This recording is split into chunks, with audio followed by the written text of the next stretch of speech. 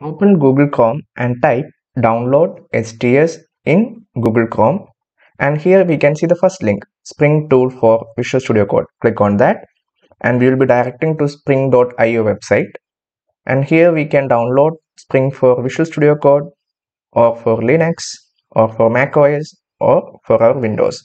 4.19 is the current version. When I am downloading, click on that, the download will get started. And keep a note or remember one thing, before installing STS you should install JDK Java should be installed in your system, then only you will be able to download STS. So download is completed now and 579 MB is there. We can go to the download folder and here we can see our jar file. This is an executable jar file, not an application. So we need to run this jar file. For that we need JDK. So we are going to the command prompt, click here and type cmd. For going to command prompt, and here we have opened command prompt in downloads, and let me check the Java version, Java hyphen version, and the version that I have installed is JDK 17. And to run the jar we need to type java hyphen jar, then our jar name. So write S and press tab key, you will get the entire name. Now click on enter. So this is the way to execute a jar file.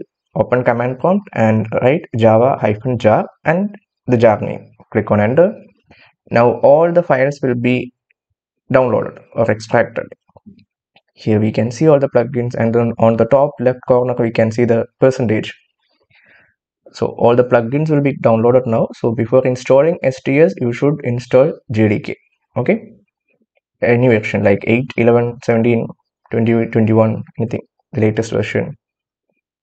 So yeah, the plugins are getting extracted now. It's almost done, I think. Yeah. So the download is completed, everything is extracted. Yeah, now we can minimize this, and here we can see another folder, STS 4.19 release. Now open that. Inside that we will be able to see our application, Spring Tool Suite application. See, now if you double click and if you open that, and we are getting our Spring Tool Suite application. And yeah, so we have downloaded the Spring Tool Suite application. Here to save our workspace, we can, this is a default path, it will be saved in the document. If you want, you can change the default path to save our workspace.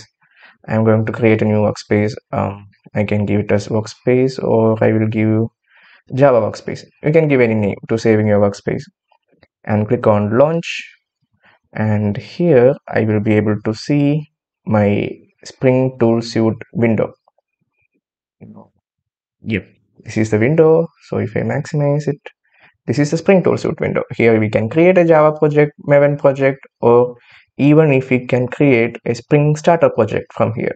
We don't want to go to the Spring Initializer in website, and so this is it. We have downloaded the Spring Tool Suite, and if you want, you can copy this folder, the folder, to our C file or C folder.